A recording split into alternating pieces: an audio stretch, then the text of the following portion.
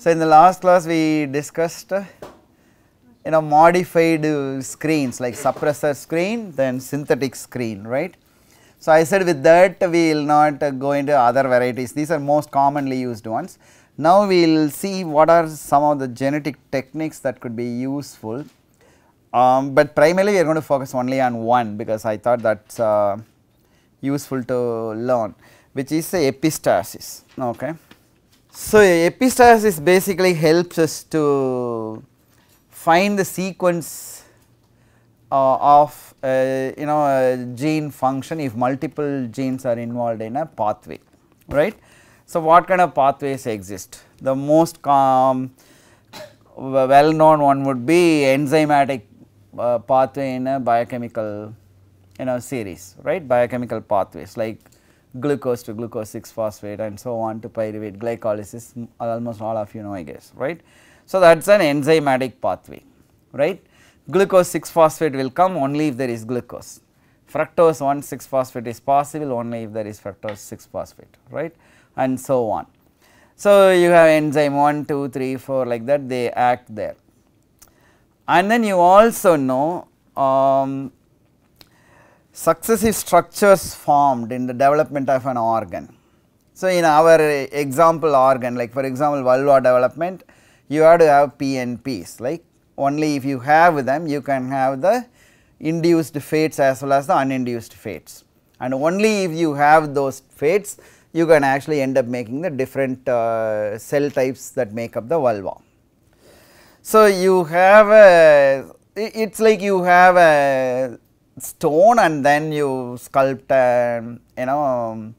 idol out of it, right, or you carve something. So, you have a starting material and you have intermediate steps, you build upon something over multiple steps. So, that is successive structures. The point is you are making something in which there are multiple intermediate steps and intermediate structures. So, these two are very similar, the substrate product along an enzymatic pathway or successive structures in making an organ. So, you make a limp bud, then it protrudes some more, then it spreads into making different bones, and then you have the web dissolving to make your form. So, that sort of a structure. So, these two are clubbed together here, okay. So, we are going to see that way when we are going to do epistasis. And the third one, which is second distinct one, is a regulatory pathway, where somebody gives you a message, you take the message to someone else, and someone else, like someone is doing an action, you want to stop and the message has to reach that person, otherwise that person may be continuously operating, you want to turn it off. Or sometimes you want to turn on, like activation or suppression through a sequential signaling, and they are called regulatory pathways. So, in regulatory pathways, like for example somebody is making something in an assembly line and you have too much of that product in your inventory and you are not selling enough and you do not want to make any more. For that you need to go to the manufacturing facility and tell them to not make, right. So, there you will have opposite outcomes, either it is being made or not made. So, there are two outcomes and they are opposite. So, we will see how we will be able to identify genes that function in these kind of pathways. So, there could be multiple genes involved in it, like if you have intermediate steps, for every step there may be a protein, therefore, there may be an enzyme, right, a gene, and mutations in any one of them, loss of function in any one of them may have had the final outcome being the same, but you want to know which acts first, which acts second, and that is where epistasis helps. So, how is epistasis done? It is extremely simple. So, this is a classical example, this is not from Scott Gilbert, this is from Campbell, okay. So, I used it in some other course and I took it from there and put in this. So, all of you know Beadle and Tatum discovered this one gene, one polypeptide hypothesis, right. Originally of course, it is one gene, one enzyme as illustrated in this cartoon. but eventually we know that it is one gene, one polypeptide, right. So, here they have mutations. The way they are checking phenotype is what is the precursor you need to give, or what is the product being made. For example, wild type grows as long as you have some ammonia, some nitrogen source, a precursor, then from that it can make the intermediates to make this amino acid arginine, right.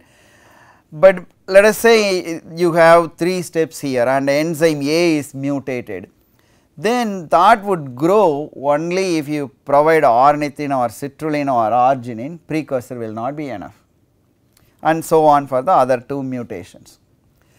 So, now let us look at mutation 1 and 2, like enzyme A not being there or enzyme B not being there. Now, if we look at instead of looking at what precursor you need to give to grow it, let us look at what product it forms for this discussion in this context. So, enzyme A mutation will not make ornithine, okay, while enzyme B mutation will make ornithine. Now, if I make a double mutant A and B, what will be the phenotype with respect to whether it will make ornithine or not make? It will not make. So, the AB double mutant phenotype is the same as A mutation. In that context, this is an epistasis analysis, and here you say A is epistatic over B. So, whichever gene whose mutant phenotype prevails in the double mutant, you call that as the epistatic. Okay. In this example, A is epistatic over B. So, A means no ornithine, AB is also no ornithine. So, B would have made ornithine. So, therefore, the AB phenotype is like the A phenotype. So, you say A is epistatic over B. Here in this situation, what you are finding is, since it is already cartooned as he is saying, with the order is visible to you, A is first, B is second. So, in this kind of a situation, an upstream block is epistatic. Okay. So, assuming this is not known, purely based on this phenotype, like AB phenotype is like A, and knowing that it is a substrate product sequential structure forming pathway, you are going to say upstream block is epistatic, because let us say in an assembly line, or let us say you have an automobile manufacturing assembly line. So, the initial step, let us say somebody brings the body parts put together, and then somebody mounts the engine, and then somebody fits the wheels. Now, if the body part assembly, those workers have not come, means then the rest of it cannot happen. Although the rest of the machinery and workers are all there, you are not going to make a car. Okay. So, the first part is essential, and therefore, that is epistatic if it is not there. So, whether the body part assembling guys have come or not, and the wheel assembly guys have come or not, the end phenotype is no car is made. But when both are not there also the same, and if the first people are not there, again it will be the same. So, the first block will be the epistatic over everything else. So, when you see that relationship, then you know, oh, enzyme A must be acting upstream of B. That is how this picture is drawn. Now, single mutation will only tell enzyme A is required to make arginine, or it will say it is required to make ornithine. It will not tell you it is acting upstream of B. Yeah, so then which intermediate product is getting converted to the other one? Let us take ornithine and citrulline. How would you know that? So, that this is a simpler one. If you take a longer one, then you will find the complexity. Like if you go to warmbook.org and learn about sex determination pathway, there you will see a series of genes and their opposite phenotypes, and therefore, it is a very nice epistasis. So, you will find without epistasis you can't figure that out. You will see that in vulva making, because we have an example in which we are going to learn all methods. Okay, so this is one example, and I told you, right, A and B are going to be together, they are going to be similar. So, we saw an example for A. Now, we are going to see example for B, which is making vulva. So, we did not know whether genes control vulva development. By doing mutagenesis and identifying mutants which follow Mendelian inheritance, we learnt genes control vulva development to start with, right. So, now we found how many genes did we find? 20 or so, right.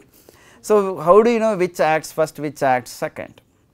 So, here is an epistasis like Lin26 vulvaless, and when you do a detailed no-mosaic observation, you find there are no PNP cells made. So, all you are able to say is Lin26 is required to make PNP cells. Now, you have Let23 mutant. So, there all PNPs became tertiary fate, and you are saying it is required for induced fates, both the induced fates, that is what you are able to say. Now, when you make double mutant, PNPs are not made. So, two things you are learning, like assuming that one did not do the cell lineage, here you are learning PNPs need to be made, then only you can make the tertiary fate cells. And second, and more importantly for this purpose of this discussion, Lin26 acts upstream of Let23. So, if Lin26 is not there, the earlier block happens. So, through this what you find in these two situations is an earlier block is epistatic. So, I am again reiterating, epistatic means when you make a double mutant, the phenotype of whichever gene, single mutant one, that is prevailing in the double mutant, you call that single mutant phenotype as epistatic. In this case, the phenotype of Lin26 single mutant is no PNP cells, and Lin26 Let23 double mutant is like that of the Lin26, and therefore, you say Lin26 is epistatic. And simply by saying Lin26 is epistatic, you do not immediately come to the conclusion that it is acting upstream. For that, you need to know that this pathway belongs to the one of these two categories. Only in that situation upstream block is epistatic, and you saw the logic here as well as here. Without these cells you are not going to make this, and therefore, this acts upstream. But there is an opposite situation, that is what I often find people getting confused in the exam, which is regulatory pathways. Why is it mosaic? Because that organism is going to be mosaic, because some tissues or some cells will have the wild type function of the gene, while others are not having, they have lost. So, this is an example of how you will do it, okay. Like for example, here you have a mutation, the M over M, okay, it is a homozygous for that particular mutation. Now, you have an extra copy, usually these are generated in large scale mutagenesis using strong mutagen like gamma radiation, etc. So, you make bits and pieces of chromosomes called duplicates, and these duplicates are characterized and they are known based on the phenotype they confer. In this particular example, what we are having is we have a duplicate in which the wild type copy of this mutation M is present. In addition, we have wild type copy of another mutation, this is being used as a marker mutation here. So, if it is homozygous for this NCL, the nucleolus will be bigger in those cells. So, now if this duplicate if I lose, okay, then that particular cell's nucleolus will be larger, because it is not going to have wild type copy for this. Now, I know there the duplicate is lost, so that means my gene function also must be lost. Then I go and see what happened to that cell or what happens to the descendants of that cell. And this is random, because this is extra chromosomal, it is not going to follow Mendelian inheritance. So, since it is going to be random, you do not know in which cell it is going to be lost, and that is why you need this marker mutation. So, this is one example where NCL is being used, but there are varieties of mechanisms to do this. Like for example, we learnt about Cree locks earlier when we learnt about enhancers. So, that can be Cree activation also can be used temporarily or conditionally or tissue specific and so on. So, now you will get after mitosis some cells will maintain the duplication, and as a result you will say that is wild type because it is non NCL. So, therefore, you will assume that is like wild type, and here you do not have that, and as a result the nucleolus is enlarged, then you know that is genotypically mutant, and then you see what happens to that cell or the cells that descended from that. So, the loss of duplication is what we are using here as a marker. So, this duplication is one way of doing mosaic. Okay. There are other ways, like for example, Cree locks is another way. So, now we will see in an example. So, mosaic animals contain both wild type and mutant. So, that has become clear, I guess. So, generated by spontaneous loss of free duplication, in this particular example duplication. So, recognized by including a cell marker. So, here that is the nucleolus size regulator. So, these are generated by X-ray mutagenesis, or you can inject DNA and that can be there in the nucleus as an extra chromosomal copy. YFG stands for your favorite gene and the marker. Okay. So, this could have come from in an organism like C. elegans where duplications are available for different regions. It may be an already available duplication, otherwise it may be this may be an injected DNA which has the two markers. So, YFG, YFP are commonly used terms to say your favorite gene, your favorite protein. Alright, so here is an actual real life example of mosaic analysis. Okay, so the reason we did not stop there is that does not catch our attention like the way seeing it an example. So, here we are going to go and look at the vulva here. Okay. So, we learned those genes lin 15, let 20, let 60, lin 23, all those genes, right, lin 15. So, now where are they required? Okay, so, we have PNPs, we have tertiary fate, primary fate, and these have descended from some cells from embryo. So, at what step these genes are required, and there you get help from mosaic analysis. So, here we are doing mosaic analysis for lin 15. Okay. So, lin 15 mutation or recessive mutations that cause all PNP cells to adopt an induced fate, okay, multivulva. So, that is background for us to start with.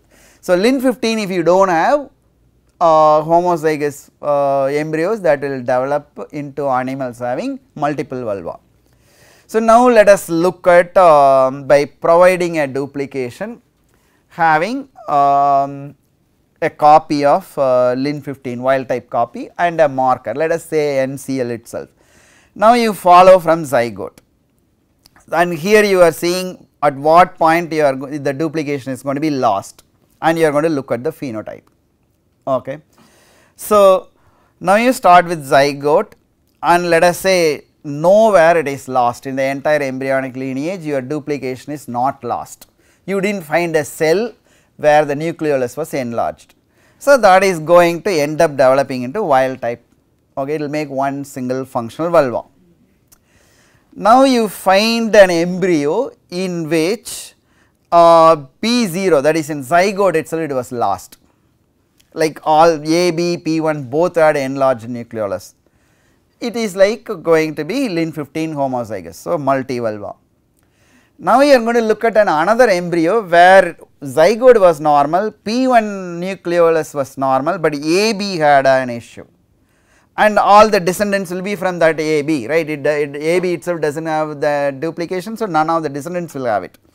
Now, it is multivulva, indicating that its function is required in AB, either AB or one of its descendants it is required. Like that you go on ABPL. So, here AB P divides into left and right daughters, like the granddaughter of that would be ABPL and ABPR, and there if you lose it, oftentimes wild type, meaning its presence in one or the other seems to be enough. Now you go further, you find in P1 you are losing. See, look at the PNPs, these are coming from ABPL and ABPR, they are not coming from P1. But when you lose in P1 also, you are having problems. Not surprising, because we know anchor cell is important for vulva development and anchor cell comes from P1. So, not surprising, good, it is required in both AB and P1. Now you go to another situation, P1 it is lost and you do not have anchor cell and you still have multivulva forming. And then you go to another situation where there is no loss and no anchor cell, and there again you have there of course you are not going to have vulva at all, right, because anchor cell is the one that is inducing and you do not get. So, you have these phenotypes. Now you look at what you are finding, even without anchor cell, right, you are getting multivulva, indicating that this Lin15 seems to be expressed in cells other than the P lineage and anchor cell. So, this kind of a finding comes from this mosaic analysis. So, these are the kind of findings that will come only from mosaic analysis, that is why that is taken here as an example. So, this was surprising for people and then they learnt. So, basically all these cells, unless otherwise a negative signaling acts to suppress, they will actually get into induced fate. So, that is cartooned here. So, there is underlying hypodermis from which there is a negative signaling, that is actually making these things not to get induced at all, and you are temporarily relieving that negative signaling by the signaling from anchor cell, which is stronger on P6, and as a result it becomes primary fate, slightly weaker here, therefore they become secondary fate, and therefore these alone are induced and these are not induced, because the negative signaling prevents it. And the negative signaling when it is lost, so here that being Lin15, now all of them are thinking I am going to become primary, secondary and so on. Is this clear? So, all you are doing is simply you are just following the lineage and then you are seeing where the gene wild type copy is lost and what is the outcome. And knowing this, you are able to determine at in which tissue at what time a gene function is required for a particular structure to form. So, this is the mosaic analysis. So, if it is not clear, look at this at a less leisurely pace, then you will get it clearly. It is all you need is you need to very carefully follow this. So, this completes whatever we wanted to discuss. So, basically the Mendelian laws and then the concept that recombination frequency informs us about the genetic distance and therefore genetic mapping, and how do you jump from that to physical map and identify an ORF, and then what are the genetic tricks you can do in terms of learning more about gene function like epistasis and mosaic analysis, right. So, now we will move away from this, but before we go, so this is sort of summary. These are the kind of experiments, okay, no biochemistry, no molecular biology led to this understanding that is shown here. Like from here we went to this through this, and later of course the molecules were identified. This is this signaling is the just forgetting the RAS MAP kinase pathway, and this is the lateral signaling notch delta. So, the Lin12 doing this was the first evidence of a lateral signaling, like membrane bound ligand, membrane bound receptor, that idea comes from this. So, much later we will learn about a model for lateral signaling when we are going to learn cell signaling also.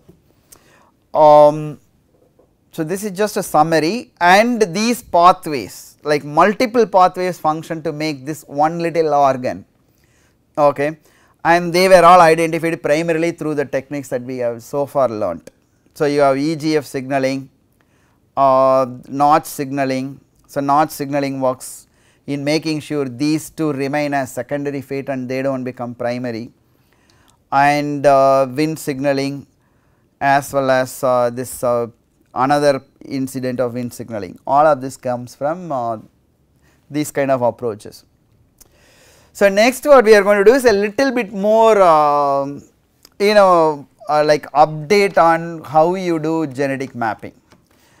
The message is that you do not need always to have known markers with known phenotypes. Okay, that might limit the ability to do mapping, because you might have certain loci where you will have problems with the survival of that organism. Okay.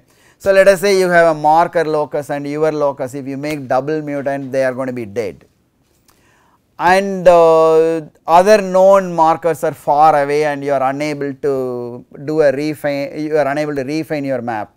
So, those issues will happen, because after all markers are here we are defining by their known phenotype, and some phenotypes may make them grow slow or largely embryonic lethal, all those limitations will be there. But if you go to the DNA sequence itself, you are unlikely to have those issues, because you are only looking at the wild type sequence, but then there are subtle sequence variations that can be exploited. So, primarily we are going to focus on this SNP, because this is what is most commonly used nowadays. But historically people used to use RFLP as well as VNT, or variable number of tandem repeats. Like you might have in chromosomes a repeat sequence that repeats multiple times. Okay. In one strain you might have 10 repeats, another one you might have 20 repeats. So, those variations in tandem repeats can be used as a marker. RFLP, you probably know already that it is a restriction fragment length. Like for example, in one strain you have a particular restriction site sequence in a particular locus, and in another one base change and that restriction locus is not there. So, between the two strains you will have the fragment length will vary, right. Let us say you have an EcoR1 site in one position and the next is 6 kb apart. In another strain you have from that particular EcoR1 locus that I took as an example, at 3 kb you have another EcoR1 site. Now, the first one when you digest you get a 6 kb band, the second one when you digest you might get 3 kb single band. So, there the restriction length is varying, and therefore, there is a change in the morph, like the shape or whatever that you can detect here, there is a change, and that is coming from restriction fragment. So, that is why it is called restriction fragment length polymorphism. Let us look at single nucleotide polymorphism, because right now it is practically very useful and very powerful, it pretty much is limitless. So, what are SNPs? Does anyone know? Yes, only one, not necessarily alleles by the genetic definition, but strictly speaking they are alleles, I agree with you, but you are not going to detect it by phenotype. Like you are taking two different strains and you are looking at the genome sequence. So, remember I am carefully using the word strain, meaning you are talking the same species, but different strains of it. You are looking at the genome sequence and then you find in a given position there is a change in nucleotide. Okay, like let us say 134th nucleotide on chromosome 1 is A, in another organism 134th base on chromosome 1 from the left end is G. So, these two are SNPs. So, the variation is in one nucleotide. So, in an organism like C. elegans where the genome has been beaten to death, meaning every base position we know confidently, okay, exact number of bases and the accuracy of each base is thoroughly known. In these kind of situations, by comparing wild strains, wild type strains that exist, you can find SNPs.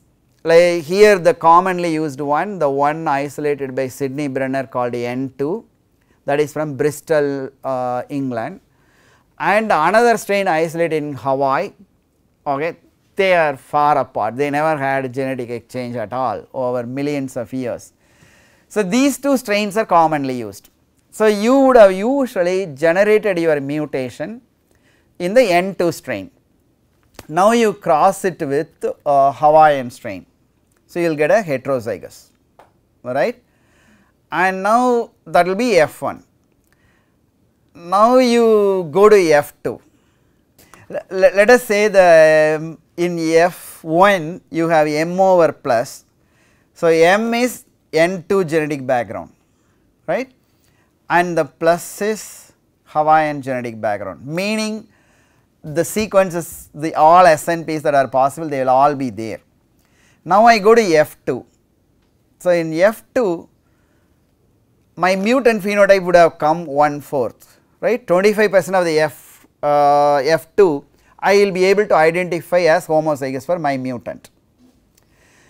Now, both the allelic chromosomes there would have come from N2 background. So, suppose let us say I am going little away, let us say I go to chromosome 2, let us assume mutation is on chromosome 1. Now, in F2 when I found 1/4 of the population having mutant phenotype, now if I go to chromosome 2, what is the probability one of the allele is from N2, another allele is from Hawaiian strain, right, it will be independent. Now, let us come back to chromosome 1, let us take an SNP that is 10 bases to the right of my mutant base, just 10 bases, I am only looking 100 progeny. Remember, in F2 I am not randomly picking worms, I am picking the 25% that are carrying my mutation. Now, I am looking at an SNP, meaning that 10th base from my mutant base differs between the N2 and Hawaiian strain. So, now in these worms which are homozygous for mutant, which SNP will be there, N2 SNP or Hawaiian SNP? N2 SNP, it is going to show linkage, that is the basis for a SNP based mapping. Okay. So, an example is here. So, here PIF5 is one of the mutants isolated in our lab, and the student who was mapping it did an SNP mapping. So, what he did is, so here this SNP is combined with sort of RFLP. So, the SNP creates a restriction fragment length variation. Say for example, I have 2 primers that flank a given base where SNP exists. Let us say I have this is 500, let us say 500 base pair product I will amplify using 2 primers, and in between there at some point I have a base where it varies between the N2 and Hawaiian. Now, let us say that variation affected a particular restriction site. Now, this PCR product after amplifying, if I digest with the enzyme, the one where that SNP does not affect the restriction site, it will get cut into 2 pieces, and the one where it affects will not be cut. So, that is what we are doing here. So, here this is position 16 on a particular chromosome. Okay. So, the first lane is pure N2 strain, okay, I have not done any crosses. I took that and PCR amplified with these 2 primers for that particular SNP and I digested, and there is no restriction site and it is not digested. Now, this one is Hawaiian strain, it is not crossed with anything, it is pure breeding Hawaiian strain. PCR'd and digested, it has a restriction site at closer to one end, so it gets cut into 2. Okay. Now, this is my mutant after crossing with the Hawaiian and F2. In F2 I have picked only the worms that show my mutant phenotype. isolated DNA and I am PCR amplified and I am digesting. Now I find it is not getting digested, it is looking N2. What it means is my mutation is closer to this SNP. How closer depends on how many worms I took here. Okay, if I took large enough that I accommodated a few worms in which recombination is possible, then I might get a mixture, as you see for chromosome 2 here, position 2, same chromosome here. At marker position 2, this is N2 gets cut into 2. Okay, in this SNP N2 gets cut, not the Hawaiian. So this will vary depending on the marker. And in the my mutant when I took, I am seeing both versions. So here you have uncut as well as you have cut, meaning this seemed to be a mixture of Hawaiian as well as N2, indicating that my mutation is quite away from position 2. If you look at this, you might say it is closer to 16. Now you look at the result of 18 and 21, then you realize it is probably to the left to the right, sorry, the right is where we say plus, far to the right of position 2, probably in the vicinity of 16 to 21, somewhere there. So this one for the entire region of the chromosome, you could of course sequence bits and pieces and you can use any SNP, but this is practically a lot easier to do. So for the entire length of all chromosomes, they have very specific defined primer pairs and they already know what is the enzyme you need to digest, what is the expected products for N2 and Hawaiian strain, it is known. It is known for the entire length. So the C. elegans chromosomes are highly rich with these markers. So the power of mapping using SNP is literally limitless. So many students nowadays what they do is right after chromosome assignment, theoretically speaking chromosome assignment also can be done this way. Okay, you assign chromosome and then right after that you are worried about how to do that. So you will see which SNP shows close link with yours initially. So then picking multiple SNPs in one go, like you get F2 DNA and then if it is a marker mutation, you will only have one marker to see. Here you can PCR amplify any pair of primers, right. So that means multiple SNP I can see in one go. So in a matter of 3 to 4 days, I will know a very, very short interval where it is. Then what we do currently is, which is not there in the slide, but I am just telling it will only take 30 seconds to say that in addition to this slide. Once you come to such a short interval, all you do is you do the whole genome sequencing, which is easy because you are not doing it. You isolate the DNA and send it to a facility and they send you the sequence and you tell them, I do not care about the whole genome sequence. In this genetic interval or in this chromosome, tell me all the mutations that affect an amino acid sequence of any protein. So they are going to omit all those mutations that are not affecting protein coding sequence, and even in protein coding they are going to ignore all the synonymous mutations and they will only identify the ones which missense or premature stop or a deletion, etc. They will give you an Excel sheet. Then you look at the Excel sheet, then right away know, oh yeah, this gene fits with my phenotype, and then you will immediately know what it is, and then you revalidate by Sanger sequencing of that region to see whether you have a mutation there. So that is how you can very quickly map. Okay. But otherwise the basic principle is the same as what we learnt initially with recombination frequency. The rule followed is the same as what we used between black and vestigial and then that is CN, right, because you are again doing the cross and then you are seeing which marker shows linkage with your phenotype. So there it was a phenotype that co-segregates, like is how often CN is seen with black or not. Here it is which SNP is seen with the mutation or not. Only the detection varies here.